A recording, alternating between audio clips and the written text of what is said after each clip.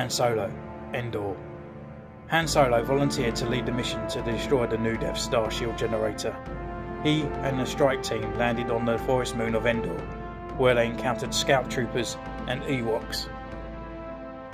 Hello and welcome to Centurion's Corner, and today we are reviewing from Star Wars: Return of the Jedi, Han Solo, Endor.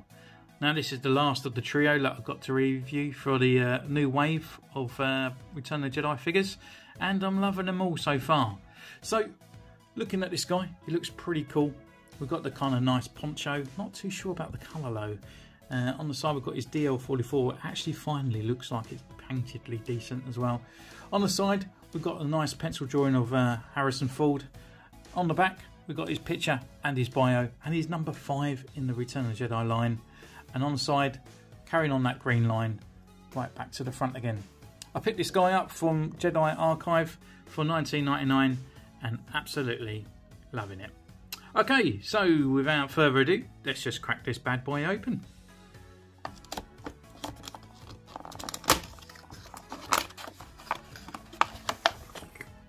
So here he is in his blister pack, looking all fine and dandy, and I must say actually, a lot of people have been saying about Harrison's face, saying it doesn't look as good as the last, but looking at it, I think it looks pretty cool. So grab him out for his first impressions. And yeah, I don't think it looks too bad. Figure feels nice and chunky. Not too sure on this kind of coat. It just feels a little bit kind of cheap in a way. But anyway, we'll take his pictures and we'll see.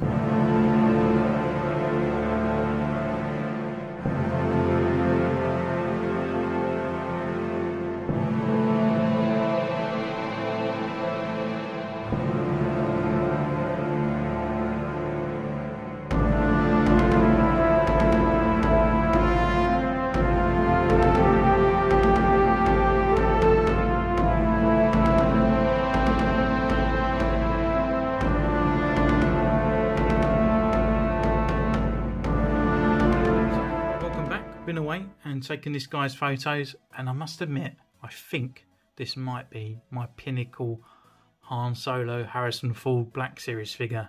I can see why there's a few people out there that don't like it. There is a few things for me that I don't like, however I do think there's a massive bonus to this figure, and I'll tell you as we go through. So first of all, it does come with his accessories, and his first accessory is his DL44 blaster, and it's recreated really nicely. It's all done in a black plastic. We've got the details on there, the nice little silver little tip. We've even got the brown handle grip on there with the kind of scope thing on the side. This fits into his holster, which is on the side of his belt, and it just fits in as normal, just inside there. And then it comes with this kind of like clip thing, and I absolutely hate these things. They just don't fit in, and I just bloody hate them. So once I've unpopped it, I just kind of tend to just leave it unclipped. His second accessory is his coat, and I do feel like this is maybe the major part of the figure that is a bit of a letdown, because this is kind of the reason why we're buying it, is because it's the Endor outfit, and the coat just really kind of takes away from that. The stitching, the very large stitching around on the cuff and down on the front, just makes it look a bit horrible. The actual material itself is kind of see-through. It reminds me very much of an old Action Man kind of outfit. Just the shoulder parts, it just doesn't fit really well over the top of him. However, it is another look for Han Solo, which is for him attacking the Endor base, which is pretty cool. So we can actually take this outfit off, and underneath we have the ending outfit. So with Han Solo taking on his kind of more traditional kind of look, and it's created quite nicely. So with that, we've taken that coat off, we can go through his articulation. So his head can go left and it can go right, it can look down and look up. You have got a bit of a swagger in there, and it's also got the lower neck movement inside. There's no butterfly hinge on his arm, however it can go up this far, it can rotate. We've got a more than a 90-degree bend at the elbow. We've got a rotation at the wrist, and it's also on a hinge. And his belly can go left, right, it can look down this far, and look back, and then down to his legs. It can come up this far, back, rotation at the upper thigh, double knee joint, and also a rocker and a pivot. The only thing with his kind of body, we have got the hindiment on his leg, which is where the holster is glued in, and everything from here down is actually reused body of the Bespin Han, unfortunately, but it was a good sculpt anyway, and I'm happy for it. So actually, physically looking at the Han Solo, I think he's probably one of the better ones that's come out. It's just done really good, I think. It looks a little bit more kind of manly, a bit more beefy around the side and the front. The hair's more of a kind of swept, and it's looking pretty good. I mean, bringing on to the Bespin Han, even the skin complexion I think looks better, and it just is actually more better than this one. That's how I feel anyway, but I know a lot of people out there are kind of sort of like undecisive about it. And going down, we've got his kind of nice kind of waistcoat, looking at the back as well, done in a nice gloss, and all the sort of detailers on there.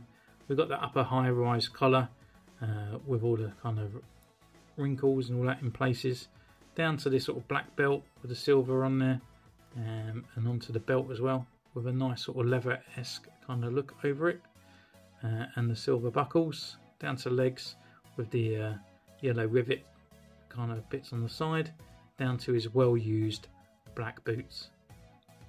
Now the other good thing about and bonus about this figure is actually you can actually remove this part as well, so we can actually pull his arms back and pull off this, and now we've actually got our third Han Solo look, which is after being rescued from Jabba's palace, or even going to the carbon freezing chamber on Bespin. Yeah, okay, this part up here looks a little bit odd, but you know, we can work around that just by on photos, just sort of turning him slightly so it doesn't look as odd as where his arms sort of have to stick over the top of the waistcoat. But you know, we've actually got, this is our third Han Solo from one figure, and I think that is actually a pretty good thing for 20 quid.